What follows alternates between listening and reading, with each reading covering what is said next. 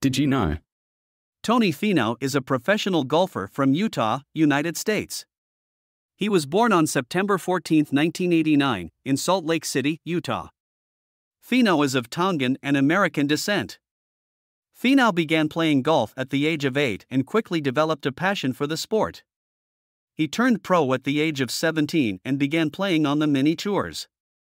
He played on the WEB.com Tour, now Korn Ferry Tour, in 2007, where he won the Stonebray Classic. Finau gained wider recognition in 2016 when he finished in the top 10 at two of the major championships, the US Open and the Open Championship. His performance at the US Open was particularly impressive, as he played the final round with a badly sprained ankle and still managed to finish tied for 14th. But perhaps the most well-known story about Tony Finau occurred at the 2018 Masters tournament. During the Par-3 contest, which is a light-hearted event that takes place the day before the tournament begins, Finau hit a hole-in-one on the 7th hole. As he was celebrating, however, Finau slipped and dislocated his ankle. He fell to the ground in pain but quickly popped the ankle back into place and continued playing. Finau went on to finish in a tie for 10th place at the tournament.